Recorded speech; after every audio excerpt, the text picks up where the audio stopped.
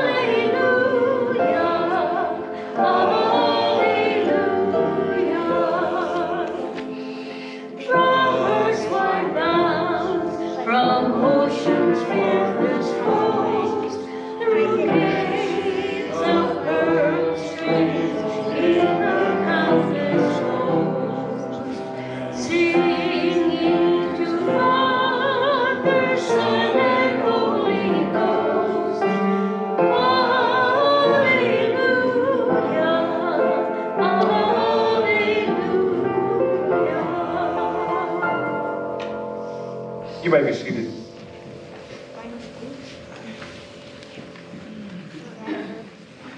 Our first scripture reading this morning comes from the book of Ruth.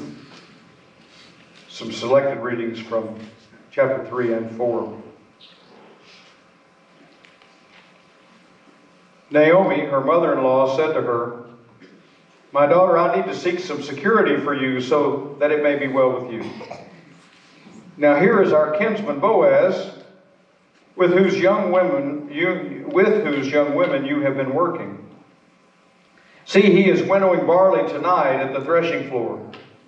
Now wash and anoint yourself and put on your best clothes and go down to the threshing floor, but do not make yourself known to the man until he has finished eating and drinking. When he lies down, observe the place where he lies, then go and uncover his feet and lie down, and he will tell you what to do." She said to her, "All that you tell me, I will do." So Boaz took Ruth, and she became his wife. When they came together, the Lord made her conceive, and she bore a son. Then the woman said to Naomi, "Blessed be the Lord who has not left you this day without next of kin, and may his name be renowned in Israel. He shall be to you a restorer of life, and a nourisher of your old age. For your daughter-in-law who loves you, who is more to you than 7 sons, has borne him." Now Naomi took the child, laid him in her bosom, and became his nurse. The women of the neighborhood gave him a name, saying, "A son has been born to Naomi." They named him Obed. He became the father of Jesse, the father of David. This is the word of the Lord. Thanks be to God. As we continue to think about the saints this morning, let's sing together, "Seek Ye First."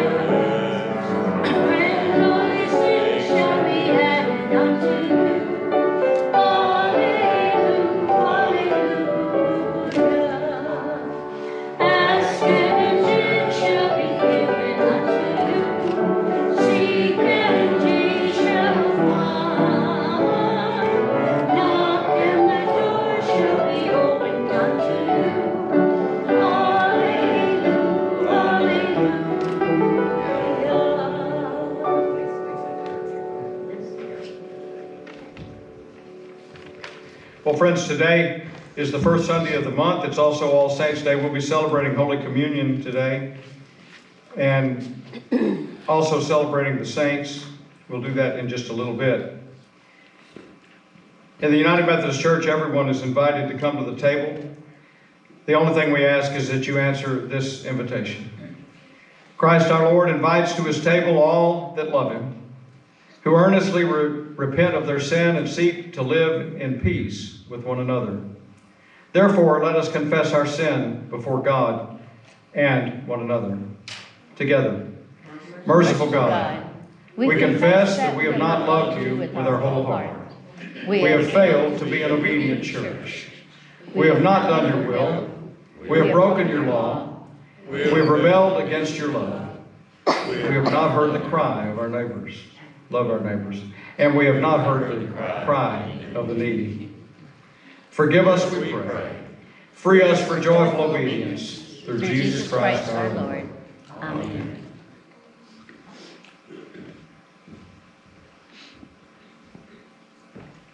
It's always a special time for me to celebrate All Saints' Day. We'll begin today with the reading from the Gospel, which is in the Gospel of Mark. It's chapter 12. As you're able, would you please stand?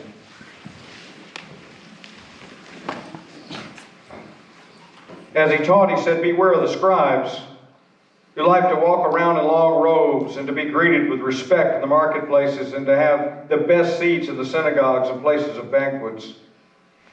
They devour widows' houses for the sake of the appearance and say long prayers. They will receive the great commendation." He sat down opposite the treasury and watched the crowd putting money into the treasury. Many rich people put in large sums. A poor widow came and put in 2 small copper coins, which are worth a penny. Then he called his disciples and said to them, "Truly I tell you, this poor widow has put in more than all those contributing to the treasury. For all of them contributed out of their abundance, but she out of her poverty has put in everything she had, all she had to live on." This is the word of the Lord. Thanks be to God. You may be seated. So we started off today with the story of Ruth. And actually there's another scripture that comes from 1 Kings. It is a story about Elijah that fits into this same thing. Elijah's traveling through an area and he comes to a place. God has sent him there and God says, "Go to this woman that you find and have her prepare food for you." And he goes and he says, "Ma'am, I need you to fix me some food and out of some meal and some oil." And she says, "I've just got a tiny morsel left. And as soon as I fix that for my son and I, we're going to die." And Elijah says, "Oh, no. Go and fix me some first, and then you eat what's good for the kids." And then the story goes that there was plenty from then on. And I think these stories fit together in a way where here we know, most of you know the story of Ruth. Ruth is in a foreign land. Her husband dies. Her brother-in-law dies. Her father-in-law dies. In those days, women have no rights to own anything. Naomi says, "Y'all go back and be with your families." And one of the daughters does. But Ruth says, "No, where you go, I will go." And so they go back to their homeland. And it's evident to Naomi quickly that they need to do something. And so the story's a lot longer than I read today, but essentially what happens is she hooks her up with Boaz. Boaz then marries her, Ruth, and then they have a child, and Naomi then becomes the nursemaid to the child. Out of nothing, out of just no hope, comes hope. And then we get to this part in Mark, where we find out that this woman that gives 2 coins that are worth a penny together has given more than all of the people that give out of their abundance. And friends, I got to tell you, these lessons fit together so well. The woman and her son think they're going to die. They have nothing left. Ruth has no future at all, but Naomi manages to figure out a way to get them a future. And then we conclude the story with this woman who gives everything she has to the treasury for God.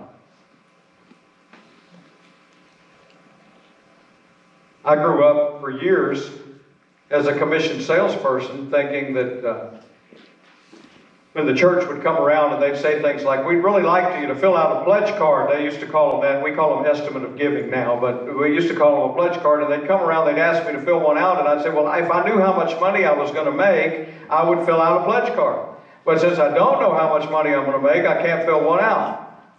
It was a good excuse, lasted for probably 20 years.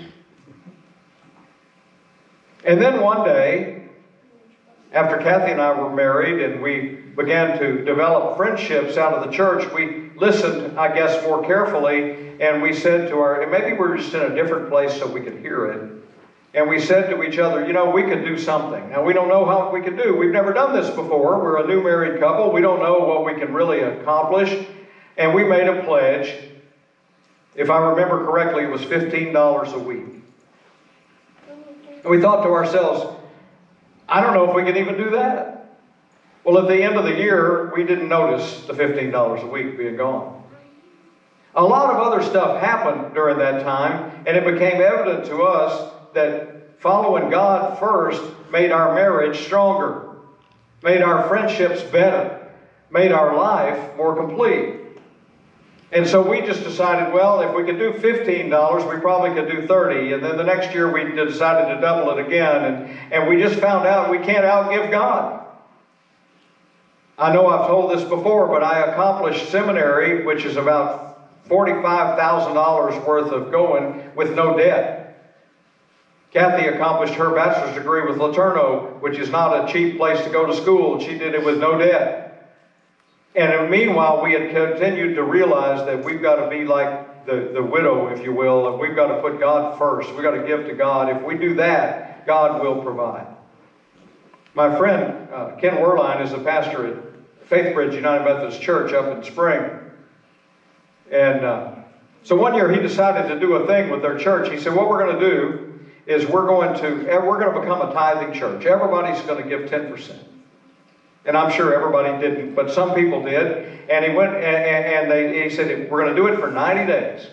And if at the end of 90 days, if you want your money back, we'll give it back. You will receive a blessing, but I can't assure you that it'll be monetary. You understand the difference there? And so what was interesting was that the 91st day, he went into the treasurer at the church and he said, we've got a lot of collections.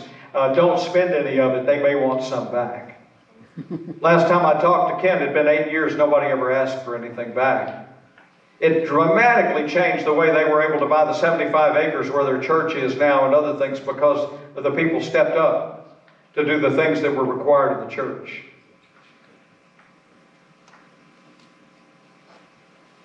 I never understood for a long time what this scripture meant when it said those people give a lot out of their abundance. I usually use the word extravagance. It's that extravagant giving. We all hear that. We watch the TV, right, when they need money for the poor little dogs that are in their cages, or those kids that are at St. Jude's Hospital, and we say, if I just had more, I'd give more. And the reality is that those kids, St. Jude's Hospital does what it does. You'll notice they never, hardly ever ask you really for money.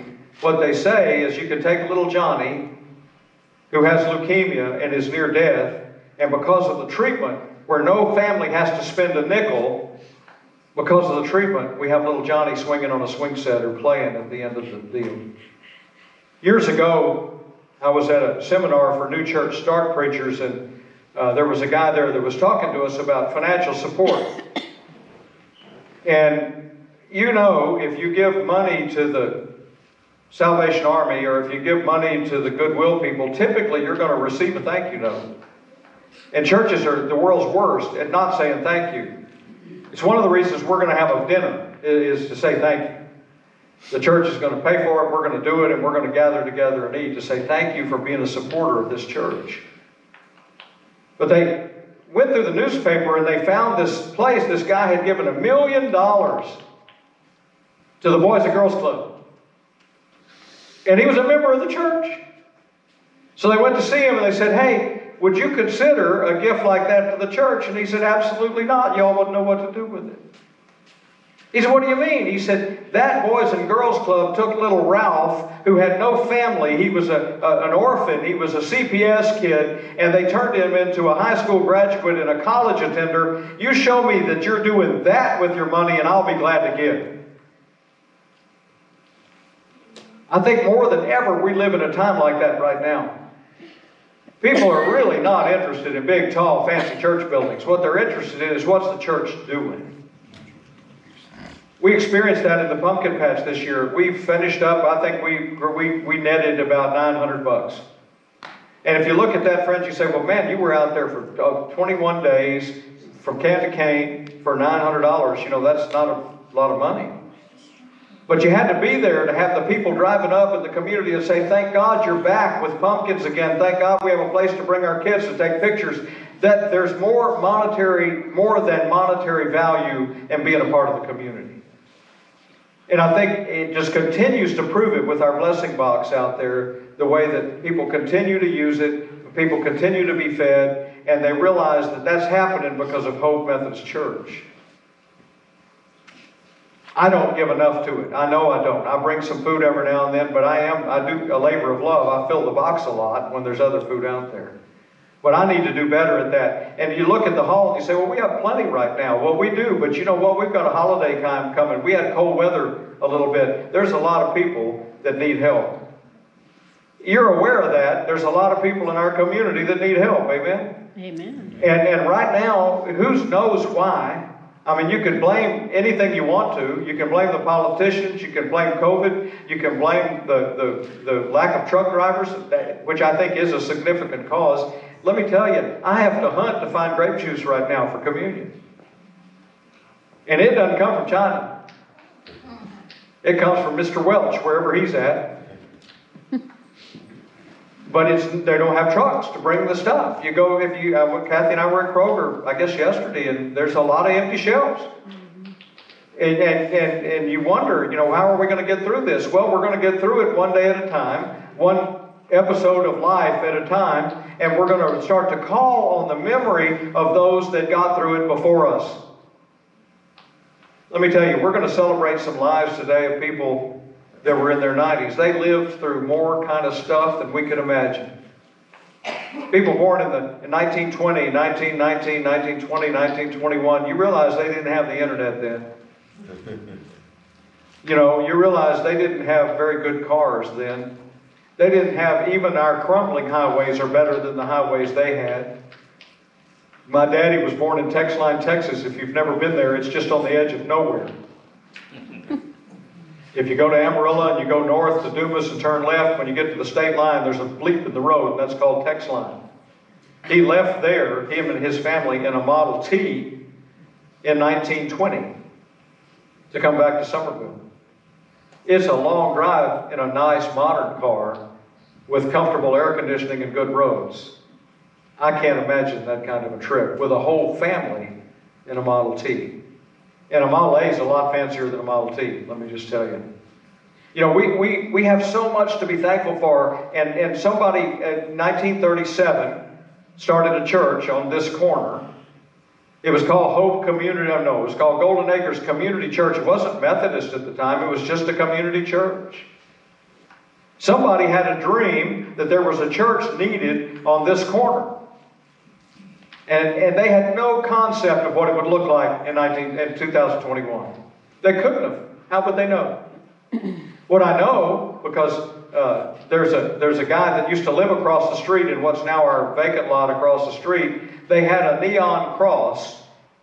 It was purple, and it was on the top of a much taller bell tower than the one we have now. And you know, Lloyd told me, he said, at night I would wake up and that darn purple cross was flashing in the light through the window of my bedroom.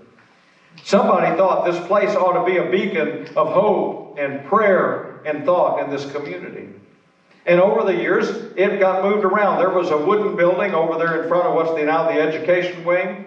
That wooden building had a dirt floor. Sometime later, I don't know exactly what year, they moved it right over here by this crepe myrtle plant that's out here in the front. That crepe myrtle plant's been there all this time. And they put it over there and they put a floor in it. It was a little fancier. Some of y'all, I know Rodney remembers it, Harry does, but there was a building there where they used it for Sunday school and other stuff like that. 1957, they built this building. It didn't go down the hall. It ended at that door over there by the coffee pot. The men's room was there, the ladies' room was where it is now, and the children's nursery was in that little spot we now call the bride's room. That was it. That was the building in 1957. This is a pretty stupendous building to have been built at that time. I don't know what they paid. I do know they sold church bonds, because I have somewhere in there in the office the list of all the people that contributed to buying church bonds, and it was about, it was a big deal. This is not a veneer building. This is an actual brick building. It saves us a lot of money on insurance. Had a slate roof at that time. You know, it was just a very different place. It was a pretty stupendous building for this neighborhood, and it's still beautiful today. I don't think we've detracted from the beauty at all of the changes we made. We just made it more friendly. Things have changed a little bit over the years. I know that the neighborhood developer that developed Golden Acres left a place for the Baptist church down the street as well.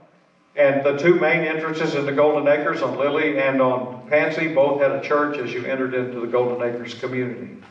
Y'all don't, many of you don't know how isolated this community was in those days. It was really a community, had its own post office. They had a little grocery store up here by Spencer. It was its own little place. People that grew up here have a particular camaraderie. It's interesting to find them when you run into them. They're just Golden Acres kids. And they were nice enough to hang out with some of us that lived across Preston, but they had their own clique and their own community. And lots of these people I went to high school with. It's amazing to know how they were. I can't imagine the sacrifices that people made to build this building. And I can tell you that we stand on their shoulders as we provide ministry today. Even though we provide ministries they would have never thought of, we couldn't be here if they wouldn't have been. We have to have them in our history.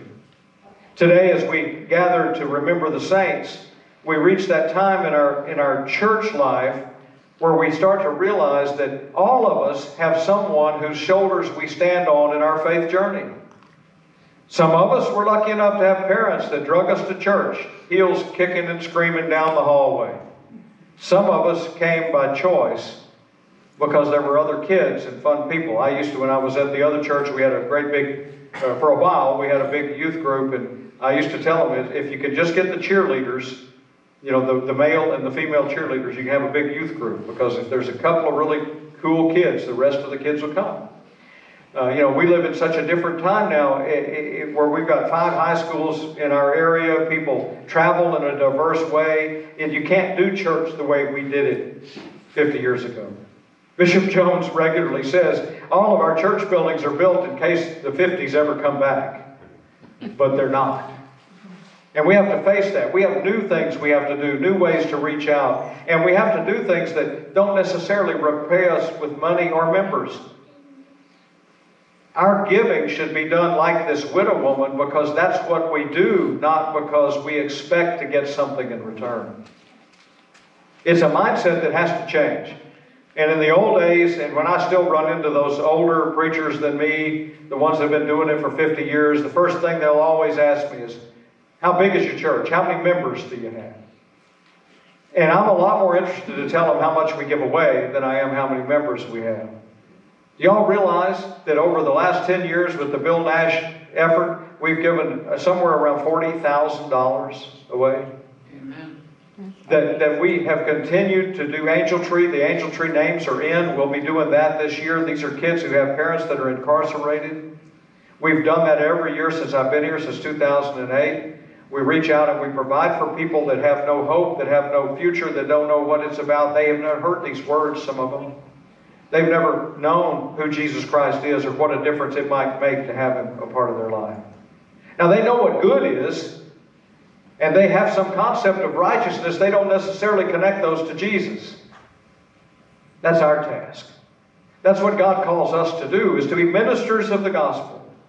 If you've been baptized, it doesn't matter if you were baptized Baptist, Methodist, Church of Christ. If you've been baptized, you now have the authority to go out and minister to the gospel. Maybe not by reading scriptures, but by living a life that exemplifies the life of Christ. What did Christ do when He ran into people that didn't like it? Did He sit there and sometimes He asked them questions that made them feel a little dumb? But He didn't go in and antagonize or do anything else. He just simply loved them. And I think we have to find a way in this time, especially this time, to love people that we don't know, that we don't necessarily see as lovable. And we need to quit relying on the world to fix it, because the world can't. There's a permanent disconnect between the spiritual realm and the way the world goes. And I'm telling you, it's permanent. It happened in Jesus' time. It's happening right now. And you have to choose. You're going to follow the world. I can tell you, it's tempting. Oh, if you'll just take this job, or if you'll move to this place, or if you'll get this bigger house, your life will be great. Let me tell you, there's a huge difference in having what you want and what you need. And for the most of us, it's easy for us to understand we have what we need. And anything more than that is extravagance. And it's out of that we should feel a little bit guilty. Thanksgiving's coming. One of my dreams is Ray down here at Dinner Meat Company. And we have this dream. We're going to make this happen maybe one day. But we'd like to put a big tent over here on our vacant lot. And we'd like to feed people Thanksgiving dinner for free in this community. Now, that's a big undertaking. It's not going to happen just from this church. It's going to have to be a community-wide effort. And we haven't got there yet. But that doesn't mean we should quit dreaming about it. This last week, I received notice from my police chief, Lynn Limmer.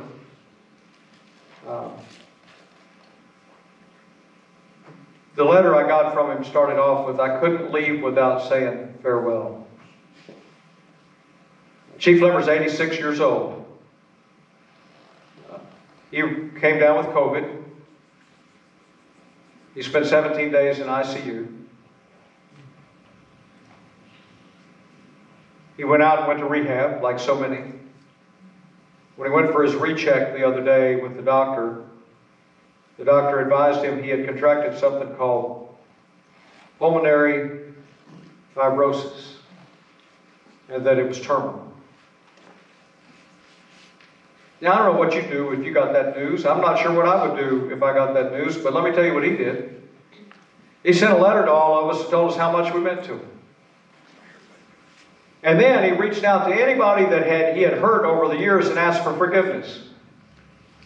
And then to make it a step further, he said, "Let me also forgive those who have hurt me." He said, "Because, friends," he said, "I'm applying for the job of guardian angel." And he said, in that application, I'm sure it'll be, because this is a cop talk, and he said, "I'm sure it'll be a long interview process with an oral review board at the end." And he said, "What I would appreciate is if they call you as a reference, and you can, say something nice. Because I really want the job." He said, "I think I've been given the gift of time to make amends where I can, to ask for forgiveness where I can, to forgive others where I can. But," he said, "I know the time is coming, and then when that time comes, I hope I'm accepted with open arms." And he said, "I can assure you that when you feel the right hand of God on your shoulder in troubled times, my hand as your guardian angel will be on your left shoulder."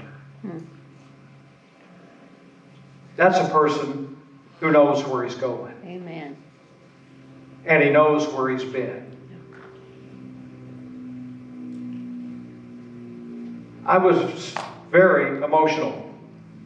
I had the privilege 3 years ago to sit with Lynn Lemmer and Marty, his wife, at one of our reunion dinners. He had a great sense of humor. I never saw that when he was the chief. Now that I don't work for him, I got to see his sense of humor. He was married in the Catholic Church many years ago. Of course, he was not Catholic, Marty was. They decided to renew their vows after 50 years, so they went up to the priest and said, it's a different priest, same church. Said, we'd like to renew our vows. And Lynn said, well, I know I'm not Catholic, so we won't be able to stand on the center aisle. We have to stand off to the side because I'm not Catholic. And the priest said, nope, we've changed all that. He said, I know when we invite all the women to come, they're going to have their head covered and all that stuff. He said, no, we changed that. He said, oh, I guess you'll be serving me communion too. He said, nope, we didn't change that.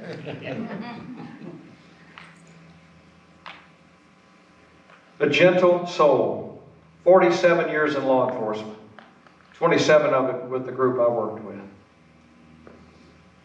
I only worked for him for 4 years, but working for that man changed my life. When we talk about the saints, when we talk about the people that these stories are written about, whether it's Elijah, who lived a life that was so exemplary that Elisha wanted the same life. When we talk about somebody like Ruth that was so helpless and hopeless, not because of her own being, because of the way the world was, they had nowhere to go. And an enterprising woman, Naomi, figures out a way, because of Ruth's faithfulness to go where she went, to set them up where once again they were secure and safe. So many times when we talk about this kind of stuff at the church, you look and you say, well, I don't know that I can do anything or anything more than I do. I want to tell you, friends, you don't even begin to know what you can do until you let God know what you want to do. Amen. And I think that's the effort that we have to make. And as we, in a few minutes, when I ask you to stand and we call out these names, you're going to remember some things about them. I may say some things about them. These are people that absolutely changed the DNA of this church. Some of them. One in particular. I miss him. I miss all these people. But one in particular, his name was John Bremner. John Bremner was a slight guy. He lived over on Young Street at Fairmont, about 4.1 miles from here. He came every Saturday night that I can think of, with very few exceptions, for 7 or 8 years. He always walked. It didn't matter if it was 100 degrees. He would get here an hour early so he'd be less sweaty by the time church started. If it was pouring out rain, he'd come in his yellow slicker. If it was cold, he'd be wearing his Dallas Cowboys leather jacket. You know why I like John. I asked him one time, I said, John, you've got a church across the street. And I think he went there some, but I said, why do you come over here? He said, because you serve communion here every week on Saturday night. Because this church treats me different. John was very quiet when he first came. About 2 years into him coming, we started a Bible study down at Pine Tree Lodge. Every Thursday night, we'd meet with some people and read the Bible like we do in our men's Bible study now. We're just reading the Bible. John would leave. It would take him about 4 hours altogether by the time he left where he was to show up over here to be with us. He never one time would accept a ride home. In fact, the only time I ever knew of him to accept a ride home was from another saint that we're going to share her life in just a minute. That's Lillian Eason. Lillian was driving along. Stephen was there. He was driving the truck, and they saw John walking. I don't know if it was raining or cold or hot. I don't know. And you know, Lillian, if you knew Lillian, she's a force. She could be a real force. She barely could see out of the window of the truck. She rolled that window down, and she said, John, you get in this truck. We're taking you home. And he got in. You see, that's the kind of stuff. Do you wonder about somebody's place in the kingdom when they have that kind of heart? when they have the kind of faithfulness that John had to come to church, how many of us would prepare for 3 hours early to get somewhere we want to go and walk there? We find better excuses than that. Well, it's a little cold. It's a little rainy. I slept late. Y'all, if you know, my rule is you're never late. You can hear when we say amen, you were still here. Sometimes we look at things and we say, I just can't do it. I'm reminded of the guy that broke down up in East Texas out in the woods. It was dark. Some of you heard this story. Some of you probably even told it. It was dark. It gets dark in East Texas. They don't have street lights. They got big tall pine trees. They block out the moon, the stars, and everything else. He got out to change his flat and realized that he didn't have a lug wrench. You ever been there? I've been there. One time I had a lug wrench, but it was for a Chevrolet and I was driving a Ford. Wouldn't fit. He says, well, I did see a house a couple of miles back. I think I'll walk back and see if they've got a lug wrench. So he takes off walking. And he starts to think to himself, he says, that guy's probably not going to have a lug wrench either. If he does, it probably won't fit my car. 2 miles of this, walking along. Finally, he sees the light. It's dark everywhere else. There's one little light on in this house. He goes up, walks up on the wooden step porch, stands on the door, opens the door, knocks on the door. The guy comes to the door and he looks at him. He says, I didn't want to borrow your darn wrench anyway. And he turns around and walks away. That's the way we live sometimes. We, in our own mind, decide what the outcome's going to be. One of the biggest problems, those of us that have been in the rooms of Alcoholics Anonymous, is we always wanted to plan the outcomes. We want to know what's going to happen before we do it. Let me tell you, friends, when you're going to follow Jesus Christ, you don't know where you're going to end up. You don't know what you're going to do, and you don't know who you're going to be hanging out with. Who did Jesus hang with? It wasn't the rich guys. It was the hurting people. The ones that were called demoniac, remember? Or lepers. It was those guys Jesus hung with. And we wonder sometimes why the Christian community is not growing. Let me tell you, friends, there's, I don't know the number exactly, 2.3 billion Christians in the world. If we could just get past our denominational boundaries of how deep the baptismal water is, or whether we kneel or stand or sing or chant, if we could just get past that, do you realize we have enough people to change the world? And all of it in the name of Jesus Christ. Problem is, of course, we're human. We want to change it our way.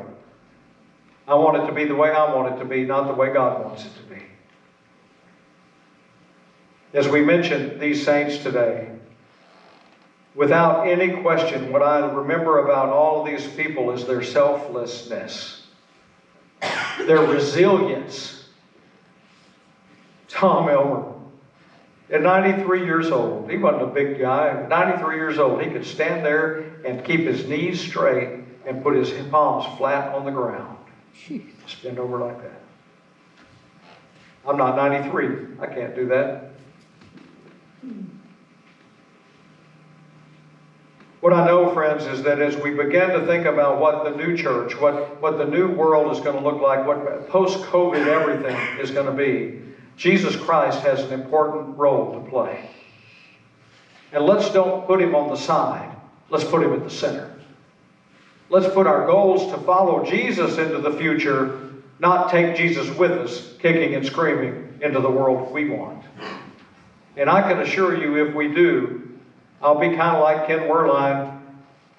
In 90 days, if you start to live that way, if you put God first, if you start to put Jesus first, you serve the church in every way you can, you do all those other things along with it, I believe you'll be blessed. And I think you'll feel the blessing in ways you never expected.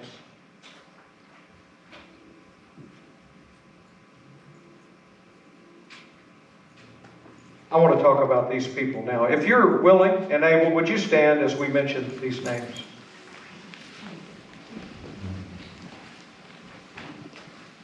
I want to start with Frederick J. Dunham. We knew him as Jay. Sweet guy. Over in the fellowship hall, I have his hat that he read to the kids in Pumpkin Patch with. Farmer Fred. A patriot.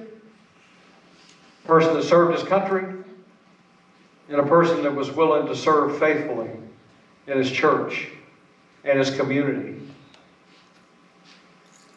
Drafted people to go and be a part of Christmas celebrations in June.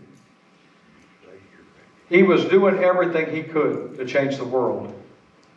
And I think he did.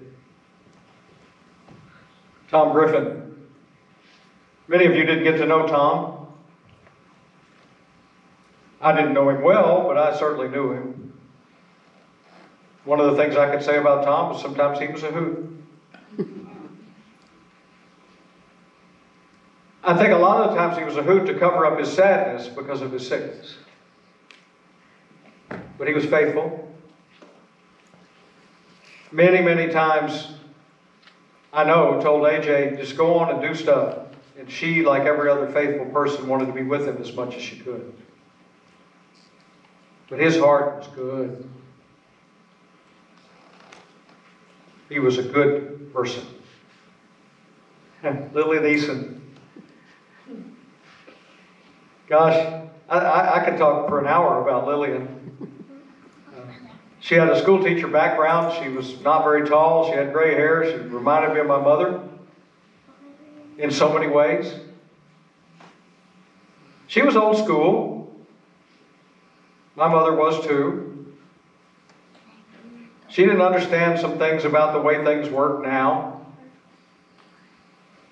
But I'll guarantee you that Children's University over there in Pasadena off of Strawberry has probably kept more kids, more people that you know as children than anybody else.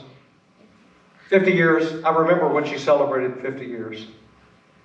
We would take the Easter eggs over there to Lillian around Good Friday sometime to the kids over there, and she would have no part of us going in there and dumping the eggs and leaving. We had to sit down and eat. It might have been deviled eggs, it might have been... That's the old school. You couldn't go see her. She wasn't going to give you something or feed you.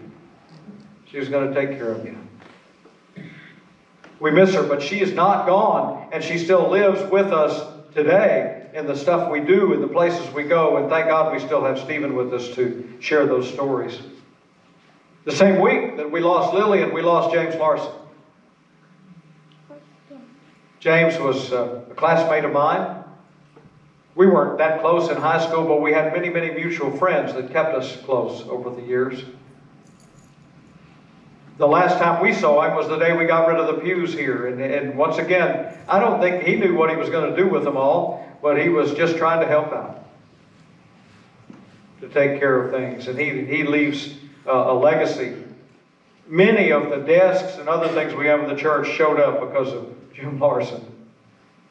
Keith Burgess used to sit right here by Jeannie. Every time you go in and out of the church, either at the fellowship hall or over here, you see a bench out there by the door. That's because Keith brought it up here to us and said, hey, somebody's getting rid of this. Do y'all want it? It was great. It replaced something we had out there that wasn't so good. It's been great. So Keith has implanted himself every time you go in or out. That door down there, we see Keith. I told you about Tom Elmer. But let me tell you this about Tom. He was kind of like John Bremner. I've known Tom now for many years. Tom was diagnosed with cancer 3 times. They told him he'd never recover. He didn't die from cancer. He was preparing to come to church one Sunday, and he fell backwards in the bathroom and hit his head on the toilet seat and broke his neck. Walked into the emergency room, and he just happened to, that day that Dr. Poxaban was there, and Dr. Poxaban went over and said, Mr. Elmer, we're fixing to take you for surgery so we can fix you up. And he said, well, knowing Tom, he said, we got to talk about that. And he said, we can talk about it if you want, but if you ever want to walk again, you need to go now.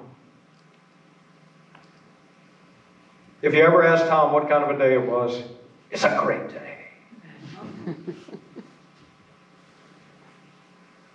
John Bremner. I've already talked a lot about John, but sets an example for me. I miss him terribly. And we were not close friends, but I miss him on Saturday nights. He was just always here. None of y'all, well, some of you did get to meet Ruth Hanks. Ruth is Margaret Sandlin's mama. She was 90-something. COVID was really not nice to her because she lived in a nursing home, and when they shut the visitation down, nobody could go and see her. She was already losing her memory, and so it was just really tough on her and everybody else. And then just lost recently, just the other day, Ron has an extended family that he only fairly recently met. Melba Thornhill was Ron Baker's half-sister. I guess half, right? Ron said, well, you know, she was probably Assembly of God. I said, well, that's okay. It's all the same kingdom. It's all the same place. These are names that we remember. As we remember those names and stories, let us pray. Gracious God, we come today and stand here with the saints. Oh, I know they're with you and not with us, but we're together, and in a few minutes we will come to your table where they will join us as we celebrate the sacrament of Holy Communion. Let us not forget that they have gone ahead of us and that we will see them again. And it is the joy of the communion of saints that gives us hope. Gracious God, help us to remember. Help us to tell the stories. Help us to live the lives that have been handed to us by these great saints of our church. It's in the name of Jesus Christ we pray. Amen. You may be seated.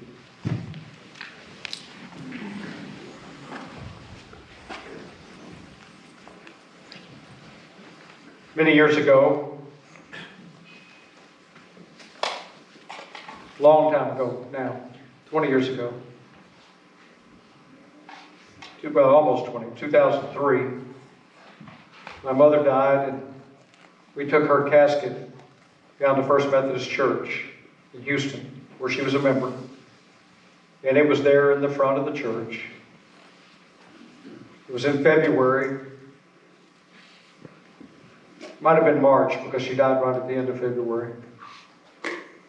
In a few months later, I had the opportunity to be commissioned as an elder in the United Methodist Church in that same church, at that same altar, literally about 3 feet from where my mom's casket was.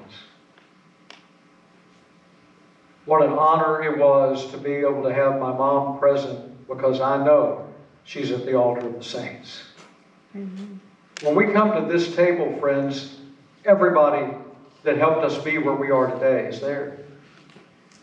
If they died in Christ, they're at the table, and they're beckoning us to come. And they're handing us the mantle like Elijah did to Elijah, saying, go out and do what I've done. And like Jesus, who looked out at the people and said, you will do even greater things than I've done. Do you believe that? We have more resources, more communication, better facilities. Yes, we can do great things in the name of Jesus Christ. Amen. I know I don't have it on the agenda today, but we're going to do it anyway, and we're just going to be running over, so you just have to get over it. As you're able, would you please stand? Take a few minutes and offer signs of reconciliation and peace to each other here in this building as we celebrate these great saints. Good to see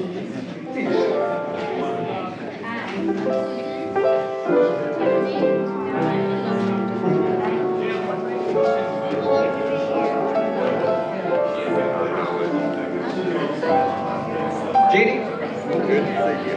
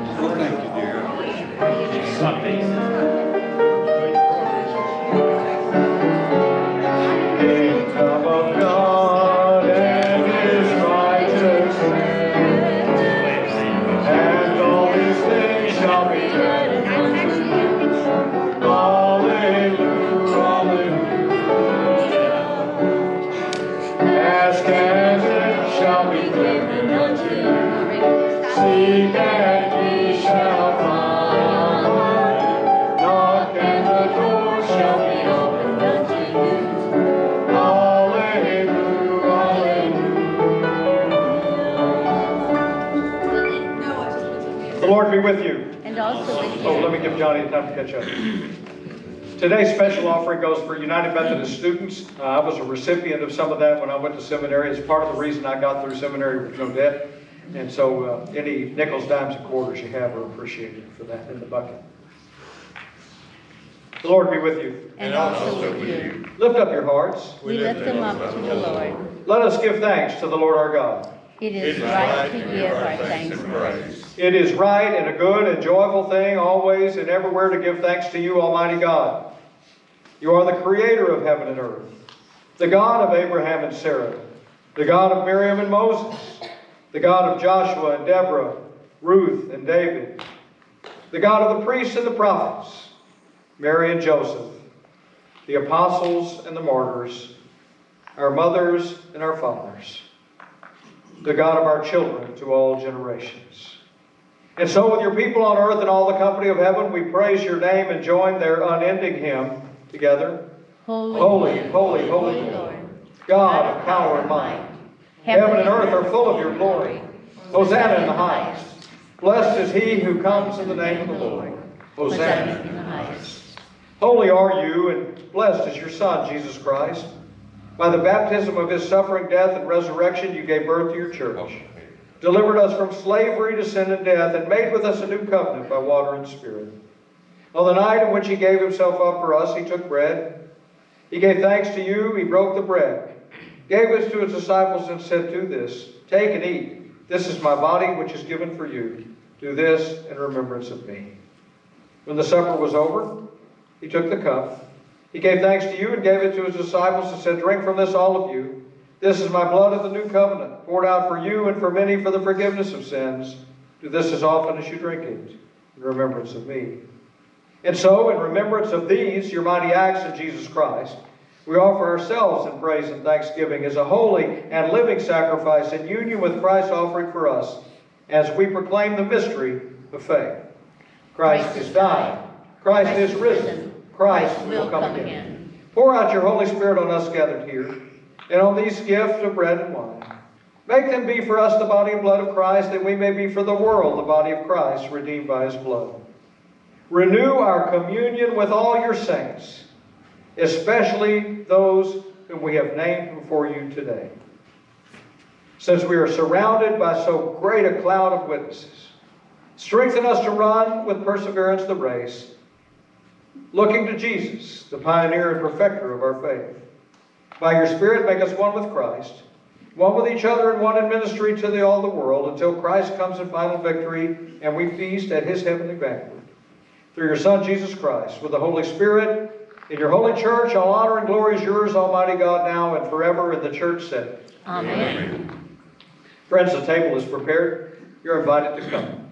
Come to this place where heaven and earth meet. Come, the saints call you to the table.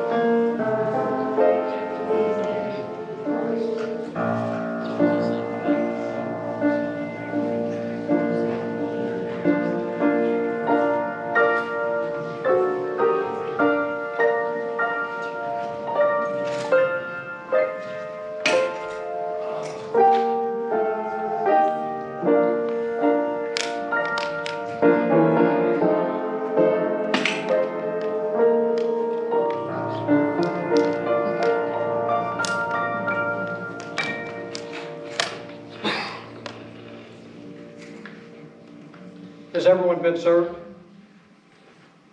I learned to ask. Sometimes I forget. Friends, we've been to the place where heaven and earth meet. We've only begun to understand what God has in store for us. But I can tell you, He has a lot for us to do. I'm so grateful that you're with us today. Thank you for helping us to celebrate these great saints. Let's join together now as we sing our closing hymn, which is Freely, Freely We Have Received. As you're able, would you please stand? God forgave my sin in Jesus' name. I've been born again in Jesus' name, and in Jesus' name I come to you to share His love as He told me to. He said, freely, freely you have received, freely, freely go in my name, and because you believe, others will know that I believe.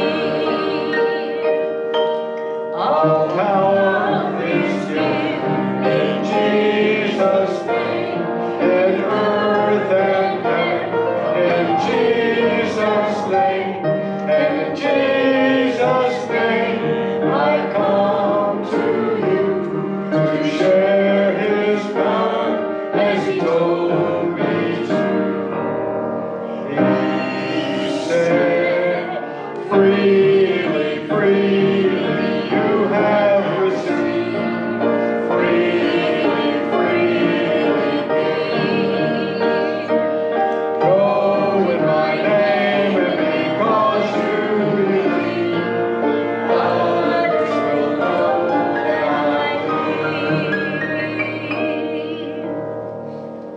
believe. God called us together today. We answered the call. Now we have to answer the bigger call to go forth and make disciples for our Lord and Savior, Jesus Christ. Go in peace. Amen. Amen. Have a good week. Brian, you may send a note. I'll do that.